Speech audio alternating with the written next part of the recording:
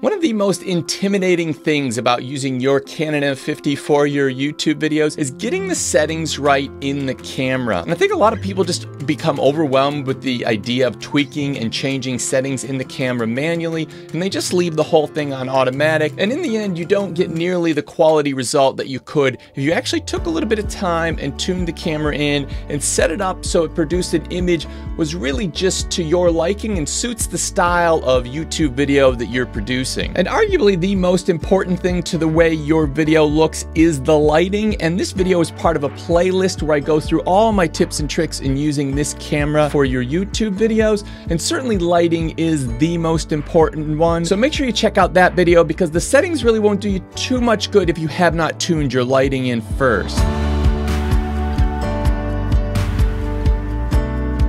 And probably the easiest part of the settings, and maybe even the most fun part of the settings, is the picture styles. And the picture styles are essentially like a film simulation or a color simulation. They're just a set of settings in the camera that just allows you to choose what sort of style of coloration you want. It gives you control over the color tones, it gives you control over the saturation, the contrast, the sharpness, and there's a few different built-in ones, and there's really 4 that I recommend using for YouTube videos. And those are the standard picture profile, the neutral picture profile, the portrait picture profile, and the faithful picture profile. And what you're seeing right now is just my standard settings that I use for all of my YouTube videos, and this is the neutral picture profile, and I've just taken that and I've just turned down the contrast about 1 notch in the menu below, and I've turned the sharpness up 2 notches. Now we're in the standard picture profile, and I think this one looks really good, and I have used this before. For me, if I'm going to use this, I want to turn down the contrast just a little bit, and I also turn down the sharpness just a little bit, just to soften up the look on my skin. And you'll often find that a lot of people think that the image coming out of this camera is actually too sharp and isn't very flattering on their skin. And just by turning down that contrast and turning down that sharpness, it just softens things up and it looks a little bit more natural and just a little bit more flattering on the skin. Now we're in the portrait picture profile, and this one is just generally designed for taking portraits of people, so as a rule it tends to be a bit more flattering on the skin. It's got a little bit lower contrast, a little bit more muted tones, but once again, really the only way to work out which of these picture profiles works for you is just to play with them in your own environment, in your own lighting. So I've sort of gone through and tried these different picture profiles for myself, and I did eventually settle on the neutral picture profile. Now we're in the faithful picture profile, and this one has like these really muted tones. It's a bit more of a filmic look, and I have often used this for sort of family travel when I just sort of want a low contrast, sort of almost Hollywood feel to it. And if you want it to even look more filmic and more cinematic, once you go into the faithful picture profile, you have the ability to decrease your contrast and saturation and sharpness. So now I've just gone down and I've turned down the contrast, I've turned down the sharpness, I've turned down the saturation, and what you can see is it's starting to look very filmic. The tones are much more muted, and you're getting a much more cinematic feel. And particularly if you're sort of outdoors, this can be a really good one because it sort of evens out those harsh shadows and bright spots, and it is kind of a nice one, I think, particularly for outdoors. But in this type of environment, I want a little bit more color and a little bit more punch to the image that I'm putting up on YouTube. And the way we access our picture profiles is we just are in our normal mode. Here we are, we hit Q up in that top corner, and then along the bottom here is where we've got our different picture profiles. And if I page over, this is the standard. That's one of the ones I recommend checking out. This is the portrait. Over here is the neutral, and then just on the next page here are the faithful. Those are the 4 that I recommend. And if you go into each one, we can click into the standard, and then we click info. And up here we have our sharpness, and that takes our sharpness up and down. If you're finding that it's a bit too sharp on your skin and you're seeing sort of every pore in your face and you're not into that, just turn that down a bit. The next one is our contrast. Once again, this is another one that's worth tweaking down if you just want to soften up the image a bit, if you think there's just too much contrast or a little bit too much detail in your face. And then here's the saturation. Sometimes with YouTube videos, people like a little bit more saturation, a little bit more color punch. So you can just pop that up and down. You can even see that, what it's doing there. Don't actually trust exactly what you're seeing in the screen on the M50. You really have to take the shots, bring them into your computer and see. So you can see how crazy colorful that is, way over the top on the skin tones. But you might want to just either pop it down one or two like that. And once again, just shoot some shots, have a look in the camera, come back, shoot again, and just keep playing with it in your environment, in your lighting, to figure out which one you think looks best for the sort of setup you're doing or the style you're going for. So I'm just editing this video and I've realized I've left the sharpening up too high in the footage for the rest of this video. So what you see in the talking head part, that is not the way my video normally looks, and it's not the way your video should look either. But it is how the video would look just coming in the standard picture profile with the standard sharpening. And over sharpening is one of the problems with the Canon M50, so you do need to make sure you turn down that sharpening. But even though that image isn't perfect, all the information you get from here on in is spot on, and I hope that this will help you get better footage out of your Canon M50.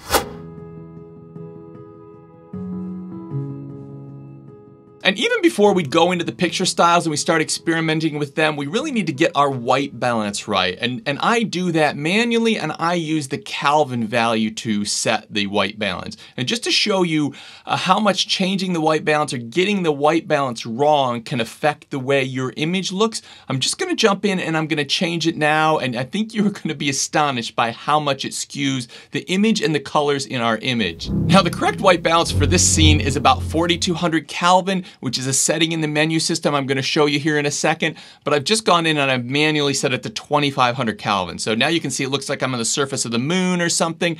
And what's happening here is every light, whether it be sunlight or shade or reflected light or artificial light like the bulb I'm using here, has a Kelvin color temperature. And the camera, unlike our eyes, which automatically compensates for what the colors are in the environment, and then our brain just sort of calculates it out to look a certain way, the camera can't do that. It just picks it up the way that it comes into the camera. So you have to tell the camera what color the light is so that your image looks natural. And now we're at 10,000 Kelvin, the other end of the scale. So you can see on the one end of the scale, we are cold and blue, and on the other end of the scale, we're sort of red and crazy sunburned looking. And the way we set our color temperatures is just, once again, we go up to the Q, and then we're gonna hit this, the white balance will be here. We're using the Kelvin value, so it says K, but right now on yours, it'll probably say AWB, because yours is probably set up to auto white balance at the moment. So we're gonna click on the AWB, and then that's gonna bring our white balance up along the bottom here. We're gonna page over to the Kelvin value, and then we're going to hit the set color temperature. This is gonna allow us to change this number up and down. Now, how do we know what number we want this to be?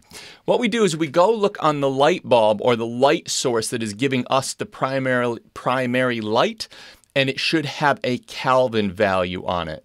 Now, if you're in direct sunlight, the Kelvin value I think is about 5,500. If you're in shade, it's gonna be more like 4,600. So you can sort of play with this and just look at the color tone on your skin to work out what looks best or what you're happiest with.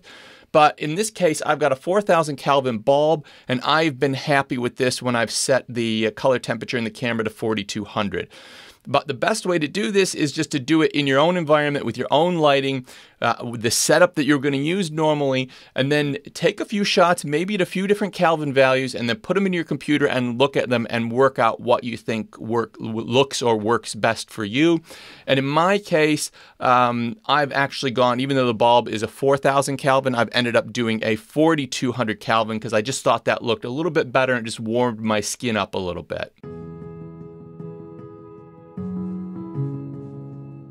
Now, the next thing we need to talk about is our shutter speed, our ISO, and our aperture value. We're gonna set all this manually, and what we're gonna do is, actually I'm gonna have to stop this so I can show you. Up here, you'll see we get a choice between manual or automatic. That is in the menu system up here in the top left corner. So if that doesn't have an M in front of it, if it looks like this, if it looks like that, then we're in automatic mode. We wanna click on that. We want to select the M, we want to hit OK, and now we're in the manual mode. That's going to allow us to set our shutter speed, our aperture, and our ISO manually. Now, What we need to do to start with is you want to take the aperture, you want to make it the lowest number you've got. On this lens that I'm using right now, that's f1.8. If you're using the Sigma 16mm, that's going to be f1.4. And if it's the kit lens, that's going to be f3.5. Then we are going to set our shutter speed to 1/50. And to start with, we're going to set our ISO to 100. Now, if you're in a situation like me, where if you set it to these settings and you can see that the scene is too dark, what we're going to do is we're going to take that ISO value and we're going to continue to increase it until it looks about right. Then to make sure if it's right or not, we're going to half press the shutter button and see if that little dot lines up in the middle there at the bottom. This is our exposure meter. This tells us if the camera thinks that our image is exposed properly. So it's hovering there about the middle, so it thinks that we're exposed properly. I'm not actually sitting in the proper position right now because I'm leaning in to adjust the settings, so that makes it a bit hard, but all we want is to make sure that that is lined up. So we've got this at 1/50. We got here at f1.8 on this camera or this lens. In yours, just set it to whatever the lowest number you can get. The lowest number allows you to get the most light into the camera, which means that the opening that allows light into the camera is at its largest size. It's kind of confusing. The smaller number, the bigger the opening, but that's just how it works. So set that number to the smallest possible, and then slide your ISO up until you've got everything properly exposed and that little line is in the middle. Now, the Canon M50 doesn't do really that great with high ISO. So if this ISO number here in the corner is getting up over 1,000, then it means we don't have enough light and we're going to need to bring more light into our scene to get a good quality image, because the further that goes over about 1,000, the more grainy and gritty our footage is and the poorer quality footage we actually get. So we want to make sure we keep that under 1,000. Now, what happens if we set everything up and it's too bright? If it's too bright when you're at ISO 100, and I'm just going to simulate this by just putting this up to 1600, simulate it being too bright. Say that you've got this down at 100 and it's too bright still, then what we're going to do is we're going to use the shutter speed to bring this into properly exposed. So we're just going to half press the button again there. Now we're properly exposed. So imagine this is the ISO is at 100, not 1600 or what I've just set it to. And if it's too light, we're going to use that shutter speed. We're going to increase that until we're properly exposed. And the last thing we're going to talk about is shutter speed. And if you just want the simple answer, I want you to go into your camera, into region, and set it to PAL mode. And then I want you to shoot in 25 frames per second in full HD. And what we want to do is for our shutter speed to start with, we're going to have to go into the menu system, find the wrench icon, and go over to the number 3. Then we're going to click the video system, and then we're going to select PAL mode. And then what we're going to do is we're going to just back out of that. We're once again going to hit the Q button. We're going to go over here, full HD, and we're going to choose 25 frames per second. Now, what you can hear from a lot of people and a lot of big YouTubers is shooting 24 frames per second because that is the most cinematic thing. And just to cover this off, yes, 24 frames per second is seen as cinematic. It is seen as cinematic because Hollywood movies, back when we had the big reels, those little pictures only slotted through at 24 frames per second. So we've gotten used to watching movies that are 24 frames per second. So even in the digital age where none of this matters and we choose any frame rate we want, people generally choose 24 frames per second because it looks more cinematic. And you'll hear that from all kinds of big YouTubers. But what I've found is a lot of the YouTubers and a lot of even the big YouTubers don't shoot in 24 frames per second anymore. They shoot in 25 frames per second.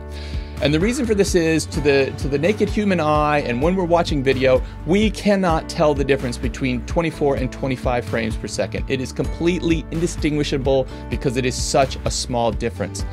But when we're shooting in 24 frames per second and we decide to go shoot something in slow motion, our only option in the menu system is to shoot at 60 frames per second. If you shoot footage in 60 frames per second and you're putting it into a project or movie or YouTube video that is a 24 frames per second production, and you decide to use that footage you shot and say, hey, I shot that, I meant for it to be slow motion, but right now I've just realized that this actually works better at regular speed and regular motion. If you try and play that 60 frames per second in your 24 frames per second video, it gets choppy and jumpy. It's just the way it works. I won't go into too much detail, but effectively every 6 frames or so, it dumps a frame. And you've probably seen it before, whether it be your footage or somebody else's. When they get the frame rates mixed up like this, there'll be a panning shot and it'll pan and jump, pan and jump, pan and jump.